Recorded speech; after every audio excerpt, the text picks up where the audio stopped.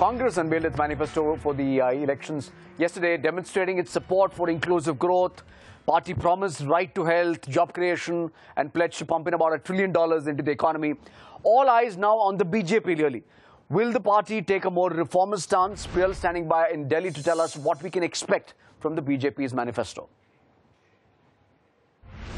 Well, with the Congress manifesto really addressing the key areas for which the government has been questioned on and laying out the vision, now all eyes, of course, are on BJP and what really would their manifesto really contain, if it will just mirror what has been presented by Congress, or is there a different plan that can come on the table, is something that we'll have to wait and watch, as BJP is still guarded in terms of when it will be releasing its manifesto with no clear date given as yet. Having said that, in various public meetings that the prime ministerial candidate has been been part of in the last couple of months, there have been key indications that BJP has communicated. It has given indication about welcoming foreign investments, not really a clear indication about the FDI policy, whether in retail or the other issues. There is still ambiguity, while the party maintains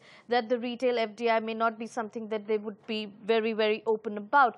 Apart from that, of course, the emphasis and the thrust is on infrastructure that they have pointed out. The prime ministerial candidate Narendra Modi did point out, just as the Golden Quadrilateral, they would be wanting to bring on the bullet trains across the country, and of course better road and infrastructure.